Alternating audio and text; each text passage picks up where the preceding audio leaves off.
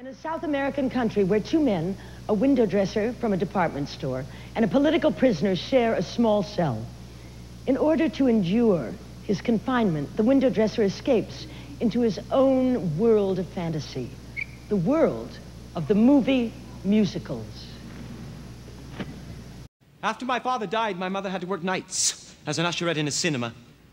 She never complained. I, of course, adored it. It was a fabulous cinema. It had Egyptian decor. Since there was no one to look after me, she took me with her when she went to work, and she sat me in the front row. That's when I first saw my Aurora. Shut up, you fool. Listen. Oh, I don't hear what I don't want to hear. They're bringing a prisoner back from interrogation. They're gonna make us look at him to frighten us. Well, I look, but I don't see. Deaf, dumb, and blind. You take my advice, Mr. Revolutionary. When you feel you've gone to hell in a handbasket, and the world in which you dwell's no paradise, I've some counsel I can give. You need but ask it.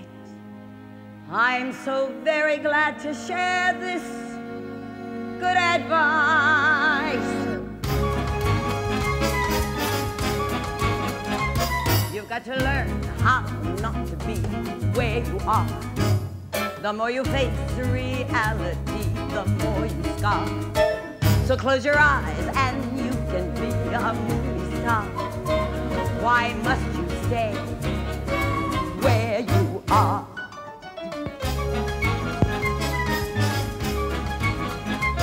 You've got to learn how not to see what you see. The slice of hell you call your life is harsh and mean. So why not lie beside me on a movie screen? Why must you see what you've seen? And if you find that you'll land in jail, a little fantasy will not fail. It's just as simple as ABC. Come on here, play with me, play with me. You've got to learn how not to do what you've done. The pistol shot can't kill if you unload the gun.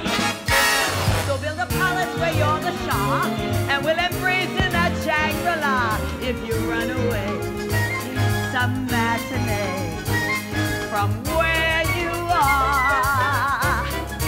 Yeah. Ha.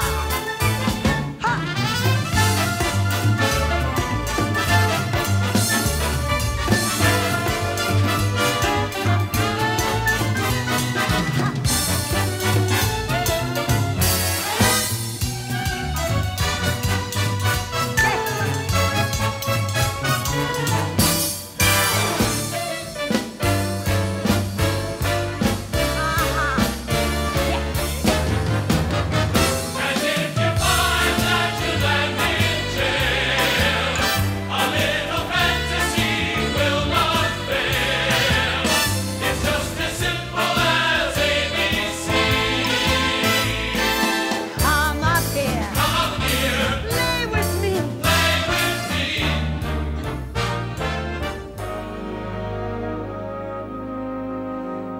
Turn off the lights and turn on your mind, and I can promise you, you will find you will like my plan.